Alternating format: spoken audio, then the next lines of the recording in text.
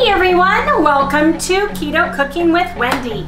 And you guys, today I am making an old favorite that we used to have growing up as kids. I'm sure you all had it one time or another, and that is tuna cheese casserole. Yes indeed, tuna cheese casserole, but you guys, I'm making it with a twist because in the old days we used to start with hamburger helper. And we don't have that anymore. It was the tuna hamburger helper. Right now we have perfect keto mac and cheese. Yes, we do. Now, this is the first time I've ever tried it, and I'm very excited about doing so, you guys. So, I'm reading the directions, and it says bring 6 to 8 cups of water to a boil in a medium saucepan, add pasta and stir. I've got my water. It's starting to boil. I put 8 cups in this particular pan. We also made this with Kraft macaroni and cheese once upon a time. So it says to add the pasta and stir. So I'm putting the pasta in. I am stirring it. How many glasses? How much water you got? I put in 8 cups of water per the instructions. 6 to 8. It says cover, which I just covered, and it says cook for 5 to 8 minutes. So I'm going to cook it for 6 minutes. I want it a little andante, which is a little undercooked rather than mushy, because it's going to go into casserole and continue to cook in casserole form. So I'm cooking it for 6 minutes. Oops.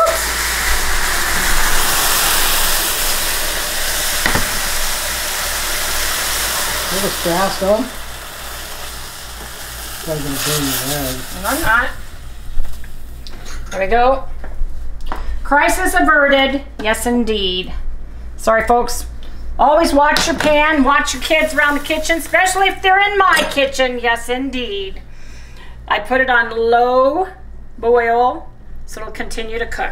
Glad I put in 8 cups of water for that because, yeah, I think at least 2 cups ran out of the pan. Anyway, you guys, oh man, what is going on today? These noodles must have a lot of noodles. The noodles have a lot of foam. Yeah.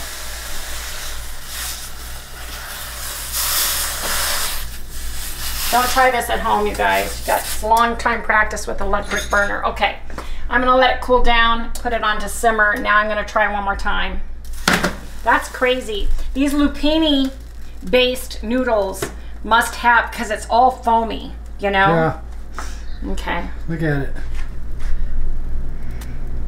Let's try this, see how it does. Okay, now I'm gonna add a minute to my, I'm gonna add a minute to that. Okay, this is crazy cooking with Wendy in the kitchen. Yes, it is. Yes. You never know what's gonna happen, you guys, but I just keep rolling along. See, look, it's really foaming and it's on simmer. So I am thinking I am not gonna cover it, because for some reason on an electric stove the lupini noodles are just causing too much foam. So I'm gonna do it like this, you guys, and come back. If there's any lupini noodles that have survived, we'll come back and go to the next step, you guys. But I gotta clean up this stove around my lupini pasta noodles. While we're waiting for the noodles, I have 2 cans of a Wild Planet, wild caught, pole line caught albacore tuna, rinsed and drained. Where'd it go? I'll get it. It's over here. Rinsed and drained and chunked. I've got 6 ounces of sharp cheddar cheese. And I have got 1/4 cup, it says 1/4 cup of cream. I have mascarpone cheese that I'm gonna use, and I'm gonna use a little bit of unsweetened organic coconut milk to give it the milkiness that it needs in it. Then I have 1/2 teaspoon of organic seasoned salt, 1/2 teaspoon of California onion, 1/2 teaspoon of garlic, and 1/4 teaspoon of Old Bay seasoning. I'm going to top it with a little dill, sprinkle of dill, and I'm going to top it with pork rind crumbles, 1/3 cup. Now the alarm went off for my noodles, so I need to drain these. And my lid, which is no longer hot, has little holes in it to drain this with. So I'm going to drain this real quick. So the tuna is on the bottom. The noodles have been drained and poured into a mixing bowl. Next, I'm going to add their packet of goodness. This is Perfect Keto, and you guys, check out their website. We have a discount and link in the description below. I'm going to put this delicious package on here.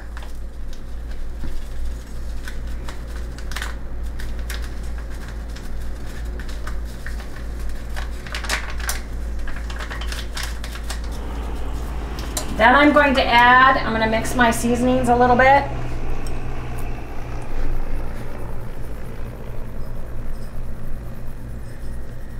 Sprinkle that on. I'm going to get my mascarpone, and I'm going to put it in here. It's going to make it creamy, smooth, and delicious. Yes, it is.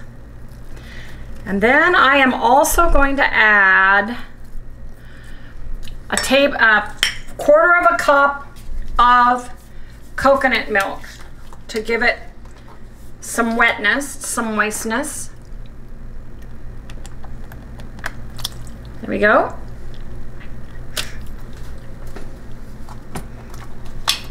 Now I'm going to get my big spoon and just mash this all together. Fold it in. Mascarpone is a sweet cheese. It's kind of like Philadelphia cream cheese, but it's sweeter because it doesn't have, I don't believe it has the same cultures that Philadelphia cream cheese has it. I could be wrong. So don't quote me on this. Now, I'm gonna take half, get that all mixed in. I'm gonna take half my cheese, because I need cheese for the topping. This is 6 ounces of cheese. And I am using Tillamook sharp cheddar cheese because we like Tillamook sharp cheddar cheese. And we want our casserole cheesy, don't we, Harry? Yeah. And this smells delicious.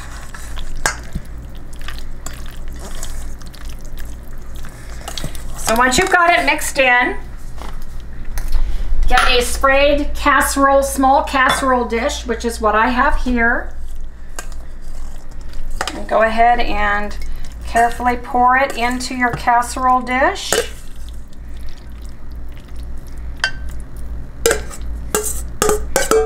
This is going to be delicious. I can just smell it. It just smells so good, doesn't it? Yep.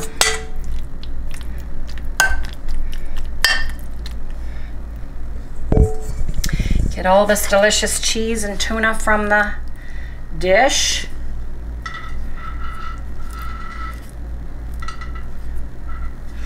Now I'm going to chop the rest of this cheese on here because I want nice, cheesy, delicious. This is a total of 6 ounces of cheese, you guys. It's a total of 6 ounces measured. Now, I have got 1/3 of a cup of pork rind crumbles to a small casserole dish. And I like putting it out here because I like having more control over it.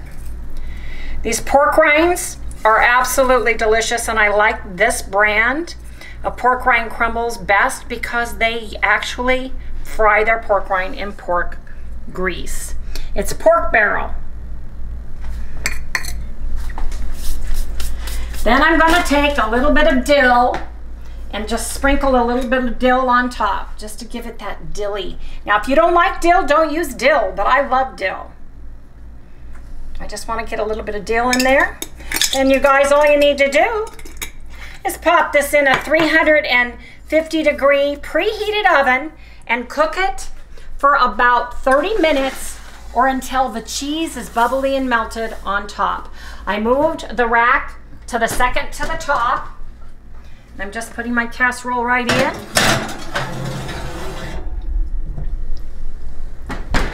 And you guys, we'll be back in the next segment when I pull our tuna cheese casserole out of the oven. Guys, my mac and cheese tuna casserole is ready to come out of the oven. I'm going to clear the timer. Watch your feet, Harry. Look at that. Good, man, that smells delicious. Yes, it does. Hear it sizzling? Yep. Okay, you guys, we are going to let this rest for about, let's let it rest for about 3 minutes, 3 to 5 minutes, just to let it cool off a little bit. And then we'll be back and we'll plate it and do a taste test. Okay, you guys, the casserole, it is a mac and cheese tuna casserole made with mac and cheese perfect keto, you guys. Yep. So we're gonna cut into this and we're gonna give it a taste test. Yes, we are. Oh, hear that? Oh man, does that sound delicious.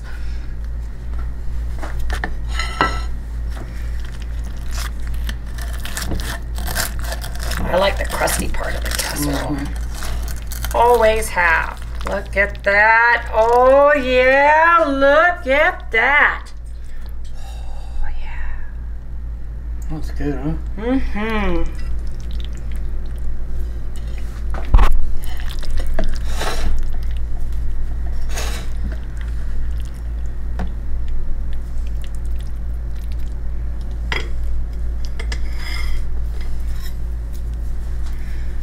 Look at this delicious mac and cheese tuna casserole, you guys. Ooh, yeah. You guys come back and we're gonna do a taste test. Yes, indeed. Okay, we're gonna do a taste test, you guys. Gosh, this smells good. It's hot, hot, hot. Guess we don't get to see it, huh? Too late now.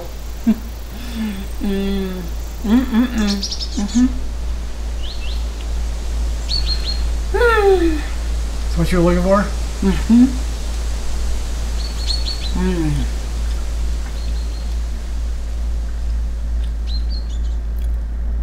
It's cheesy. That pork rind is crunchy. It's got great texture and chew, and it's got cheese. What could be better? Anyway, I want Harry to give this a taste test as well, you guys.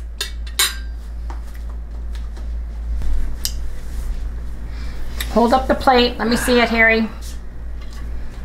Doesn't that look pretty? Guys, look at that. Look at that. Go ahead and smell. God, that smells so good. Doesn't it? Feel the fork. Doesn't that feel good?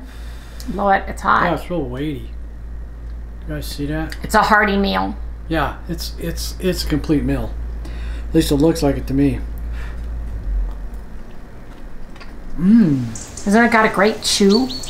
Good flavor. Pork rinds add so much to it, you know. Gives it that chewy, that breaky, I don't know what you call it. But, Little crunch to it. yeah. Then the chewy texture of the noodles, and then that creamy texture of the cheese. Hey, look into the camera, Mr. Cameraman. It's actually did a pretty good job. This is the first time I think I've had this stuff. The mac and cheese? Yeah. It's very good. It's very good. Go ahead and put it down.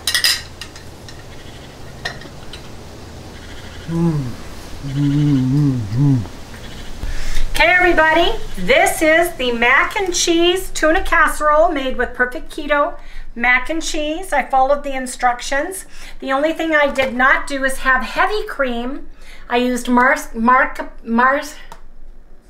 mascarpone cheese, or you can use Philadelphia cream cheese and a little coconut milk or almond milk of your choice, or you can follow the directions exactly. I added 2 cans of the tuna, etc. with this. So you guys, the recipe will be linked in the comments section. It'll be pinned to the top above, but you guys know what that means. We've got to eat. So I'm going to go ahead and close out this video today. I hope you really liked it. Please remember to like, subscribe, ring that little bell, give us a thumbs up. We'll see you next time I'm cooking. See you later. Bye. Say goodnight, Sally. Good girl. Good. girl.